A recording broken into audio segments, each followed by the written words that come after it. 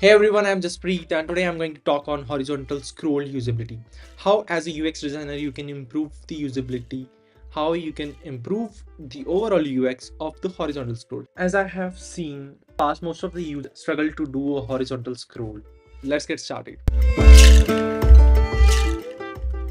While I was working, I got a request from a stakeholder to add a multi-select drop-down where users can select multiple options, multiple tags inside the drop-down. So I have designed this. Let me show you an example. On horizontal scroll, it's easier to navigate with a laptop trackpad, as you can see. But things change when we use an external mouse. Let me show you with an example.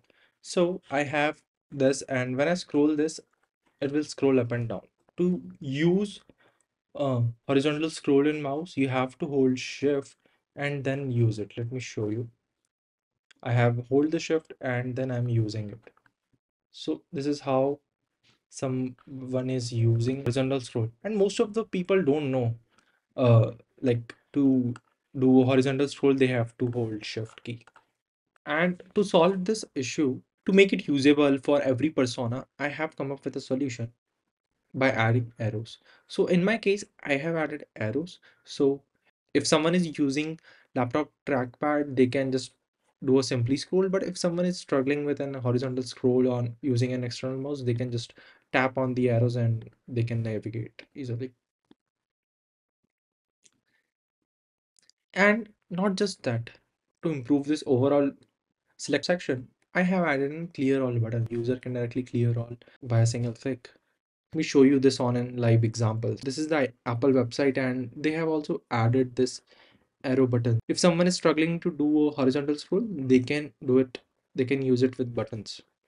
Let me show you this one more another example of Nike. What they have did as a user, you can do a simply scroll in trackpad.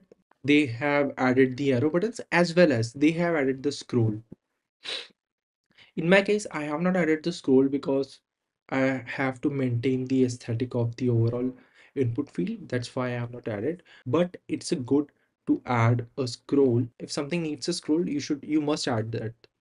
Nike did a great job on this thing. If you found this horizontal scroll usability video helpful, make sure to like and share with your peers so they can also learn and improve the UX of horizontal scroll whenever they were designing. And don't forget to subscribe my channel. I will going to post more videos related to UX, Framer, Figma soon. Thanks for watching.